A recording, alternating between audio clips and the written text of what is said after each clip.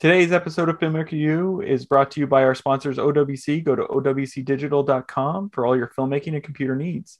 And it's also brought to you by our other sponsors, AJA. Make sure to check out aja.com so that you can see how they can help you in your post-production needs.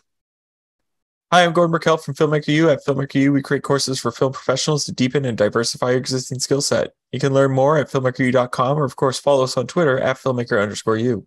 Every week, we interview film professionals to discuss their work, and this week, I'm joined by Phillip Moses, VFX Supervisor at Temprimental VFX, and Raoul Bolognini, President and CEO of Temprimental VFX. Now, Temprimental's work includes The Grudge, Booksmart, and most recently, Blonde on Netflix. Welcome to the show, guys.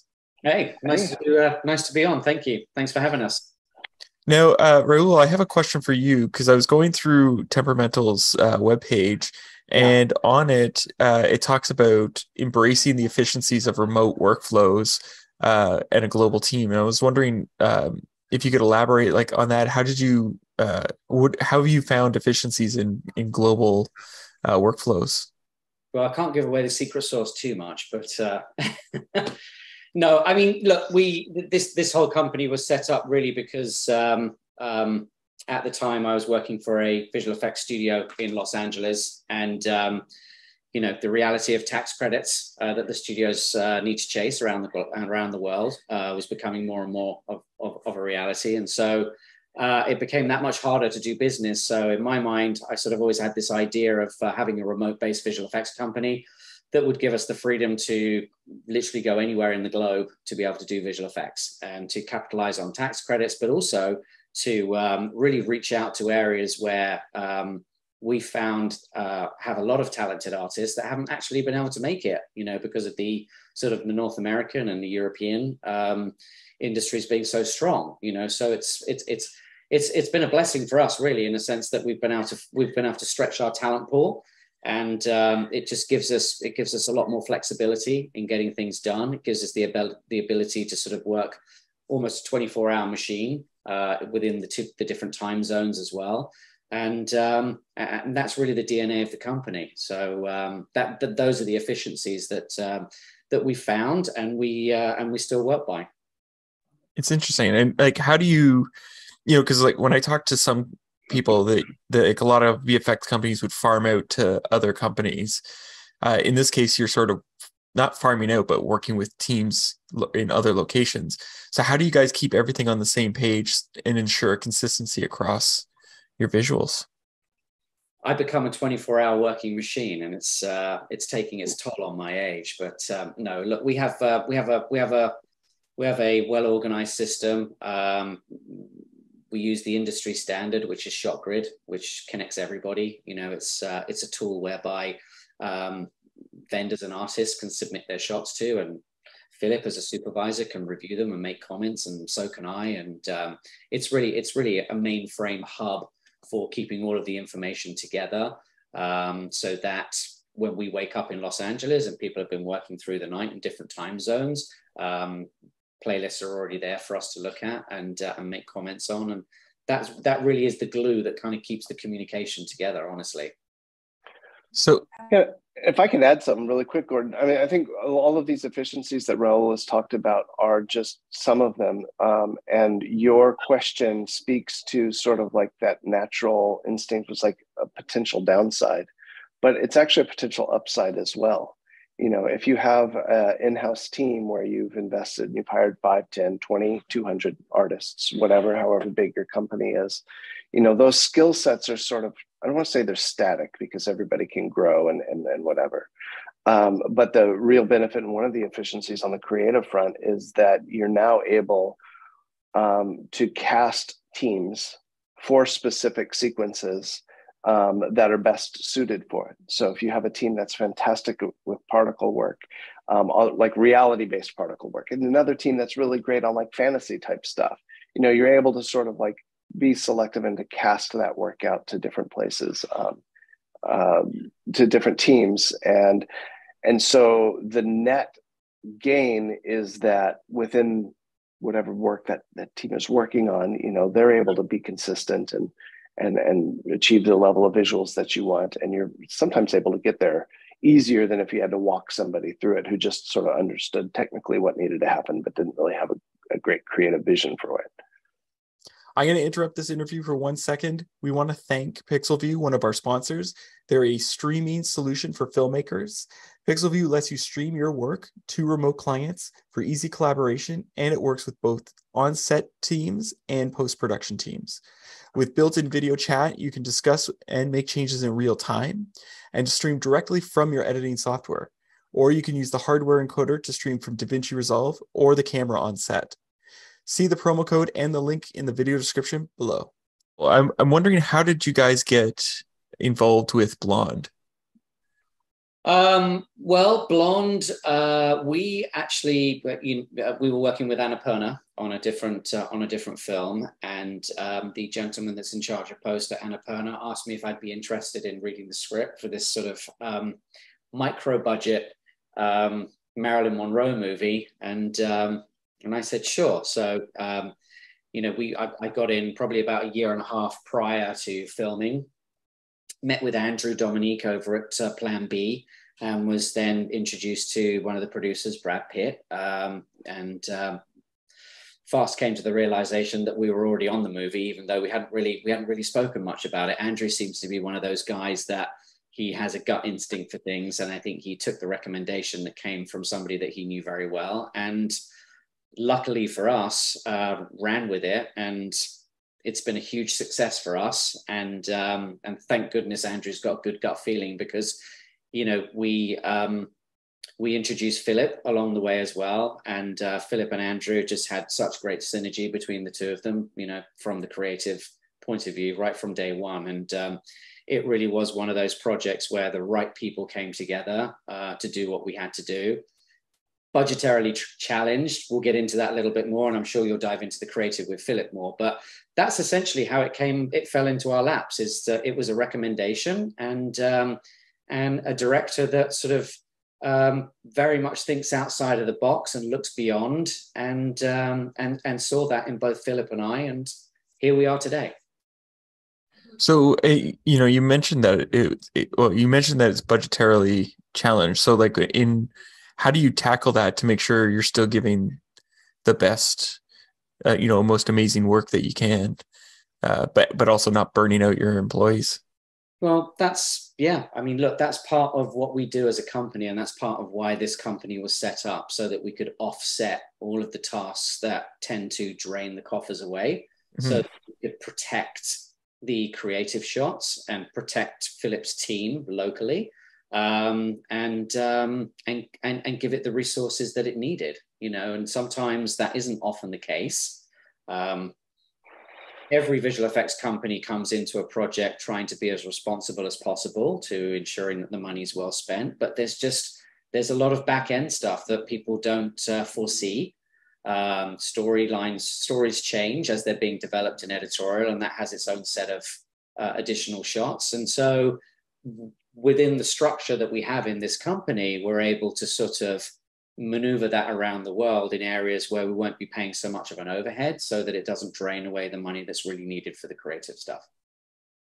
So I'd like to know, Phillip, how do you, like, what were some of the challenging shots that you were given, or challenging tasks, I guess, you were given for Blonde? Yeah, I think, well, first, it's just sort of the number one challenge is sort of like wrapping your head around Andrew's, you know, vision. You know, he had been ruminating on this film for a decade.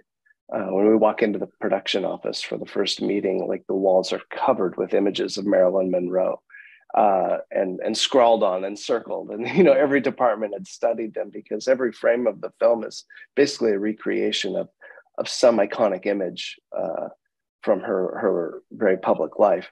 So understanding both just his vision and his process, and I think that his process is where some of the more simple things could become challenging. Things where we would normally shoot like a multi-pass, like some of these theater comps, for example, where they're watching footage up on the screen. Normally you would maybe throw something up there to give you some interactive light, and you would manipulate that interactive lighting on the crowd in post. But Andrew wanted very specifically that the footage that's on the screen to be present and live. Problem is we shot some of those shots that were projected on day 4 of the schedule, and we're shooting in the theater on day 10. And there's some fairly extensive visual effects work that needs to be projected within like 6 days or something. So we had to, in the middle of production, the middle of principal photography, get artists working around the clock very quickly to get footage back so that it could be projected, so that the lighting wouldn't be an augmented thing, but the lighting would be the lighting, you know. And he's very, very much about his cameras and the stocks and the you know, just the different looks that were emulated throughout the film, and he wanted to capture that in camera as much as possible. And it sort of was like, it was kind of interesting, but where we were having to sort of reconstruct these things outside the normal visual effects process, but in a way that sort of matched his aesthetic and the way he wanted to shoot. If that makes sense. It does. It's interesting because, as you said, it's like there's these. It's Marilyn Monroe. She's iconic. Like, right. You know, like I'm sure, like my daughter's 5. I'm sure she's somewhere seen a Marilyn Monroe reference. So, right. So when you're creating these VFX, where is there, or working with your team, like, is there room to adjust things, or I guess like bend the reality a bit to something that would fit the story more? Or do you have to, you know, like the dress has to be exactly the same, it can't be shorter or longer, or the hair has to be exactly the same? Like where does it, where do you have freedom, I guess I could say? I would say that like the good news is a majority of those conversations is something that our department didn't have to wade through, you know, like the costume department and hair and makeup and all of those things. They were under so much pressure to, going back to what Raoul said, to sort of shoot this very big film on a minimal budget, and just scheduling and wigs and all of that stuff, you know, does sometimes tends to put some work over a visual effects side to do some cleanup work here and there. But as far as the overall aesthetic and matching, it was very, the movie itself is surreal in its depictions of reality versus sort of like an interpretive reality. So we did wade in between those, you know, sometimes we're in full Technicolor, sometimes we're black and white, sometimes we're, you know, 4:3 or Academy, and other times we're CinemaScope. And so we're jumping, like the visual language of the film is changing so often that almost every shot is an opportunity to sort of explore a little bit, you know. I don't know if that helps or answers the question, but all of it was a process, and it was very, very intimately directed by Andrew. You know, it was his vision. So our job was to support more than lead in that regard. And I think, I think it's sort of also, as Philip's saying, you know, it's sort of specific to what was actually going on within the film. You know, like where there were moments where she sort of, you know, was having flashbacks, or they weren't flashbacks. They were, you know, she thought she could see her father, you know, or certainly towards the end of the film. And those moments are where you get to kind of like have the most creative play, because I think Andrew had an idea in his head about how he wanted it to be, but also he kind of didn't have it. It wasn't as specific until he saw it. So we took that and we were able to play with it a lot more. There's a lot more freedom to kind of like go into a more expansive creative world, as opposed to, well, no, the wallpaper has to be like this because that's how it was at the Beverly Hilton, you know, so, or whatever. But in terms of just replicating that period stuff. So that was the other nice thing as well, is that Andrew had some other people that he'd sort of worked with across the globe. And so we reached out to them and we said, hey, will you be a part of this? And they were, and it added to the value of what Philip and the team were sort of putting together. So now, when you were working on this, how did you get on the same page as the director, like, you know, and make sure that you guys had the same aesthetic? Well, we definitely talked about it beforehand, you know, obviously before we were shooting. talking about, you know, ultimately what, not just what he wants to see, but what he wants to feel when he's looking at the shot.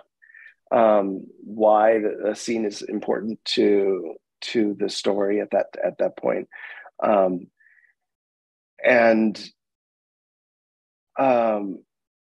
then it was like, you know, the logistics part of it, working with production to make sure that we're able to shoot the things that we need to shoot. And then when we're in post, it's just, that's where his very exact and very specific vision would come into play. I sometimes use this as an example. There's a scene where we're driving, little Norma Jean is driving with her mother up the mountain, and there's fire everywhere and all that stuff, which was its own technical challenge because there's, you know, we're shooting in Los Angeles basin or in the hills of Los Angeles, and we couldn't even have a single flame bar. So it's a lot of LED lights and smoke and all that stuff. And adding in that fire he was very particular about the size and where and this and that.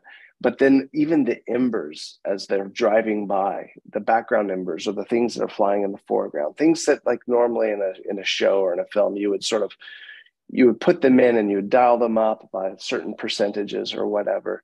Andrew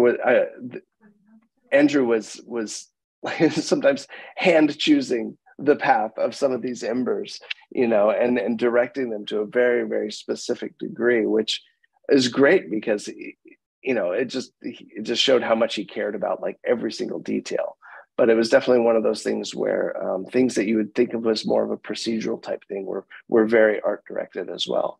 And that's how it was with everything. It's like once you start showing it to them, then he starts, you know, to Raoul's point, now he's starting to understand what it is that he's looking at. And he sort of like narrows in on all of those details. But, you know, I think overall, the scope of the project wasn't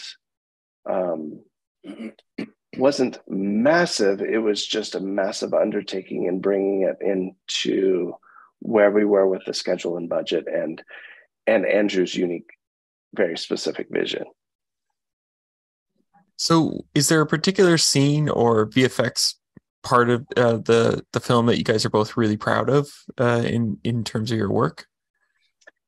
I think we both talk about the Hollywood scene where they're driving down the road in the convertible. I'm very proud of that. I know Raoul is as well, and I wish that there was more of that in the film.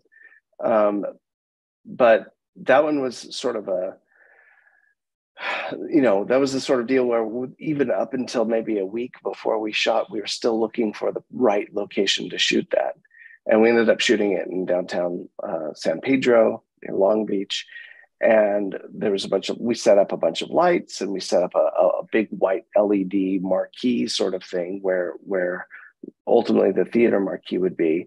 And then it's just film it, and then the rest is up to post to painstakingly recreate this entire 2 city blocks leading up to the theater, which was a composite of real buildings at the time, as well as fabrications and stuff like that, just to sort of fit what would be at that intersection.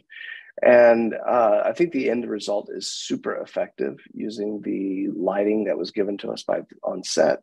Chase and his team tried to light 2 city blocks in like less than just a few hours. And the end result, I think, is pretty magical, and I think it stands up to any kind of full CG set extension. Yeah.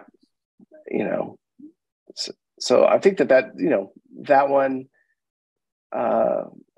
among others, but I would say that one would kind of something I'm most proud of. I think the moment we dropped Adrian Brody into New York as well was pretty pretty cool.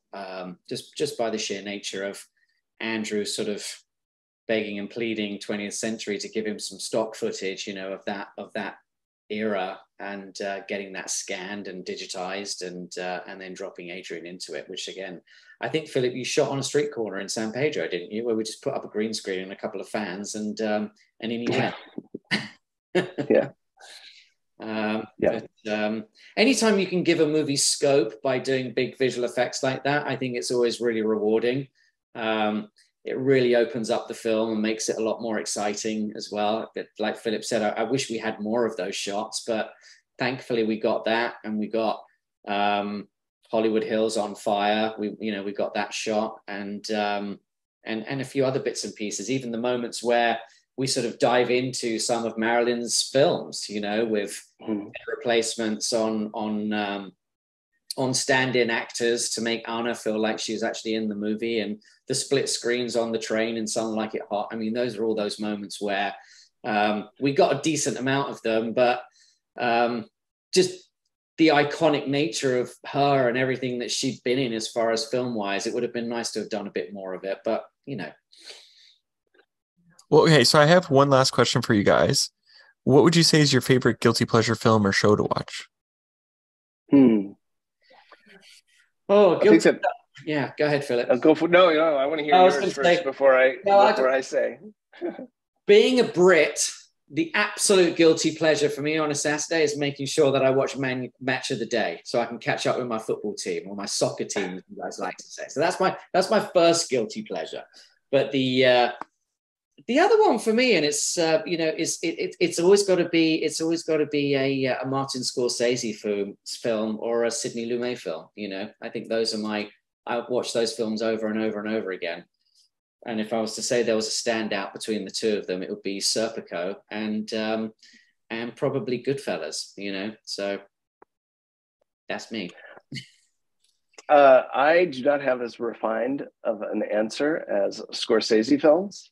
I'm just going to be completely honest and say that, when I get a chance to sit down and watch something, I have 5 kids, and it's a rare point of connection for us. And so I find myself watching a lot of just British baking shows and just weird things that my family's into. My daughter has introduced me to a show called Midnight Diner, which is all in Japanese, which is just this super fun framework for a story, which I would love to see sort of like revisited, but it's just this guy that runs a diner from like midnight till 6 a.m. and he has one thing on the menu, and people come in and he'll either make what the thing on the menu or whatever he happens to be cooking. So you get all these little narrative stories sitting around the food. And for me, it's just so other. It's like the production quality is so not there that I'm able to turn off all of that critical thinking and to just like hang out with my daughter and watch something fun. So for me, that's my guilty pleasure, is to kind of get back into just like a moment of escapism, which I'm finding harder and harder to do when I go to the Cineplex. Well, thank you guys so much for letting me interview today. Yeah, well, thank you. And this was a lot of fun. Yeah, it's been a pleasure. Nice meeting you. Thank you. Yeah, great to meet you. And that's it for this week, everyone. Make sure to check us out at filmmakeru.com or on Twitter at filmmaker_u. I'm Gordon Burkell. Thanks for watching. Today's episode of Filmmaker U is brought to you by our sponsors, OWC. Go to owcdigital.com for all your filmmaking and computer needs.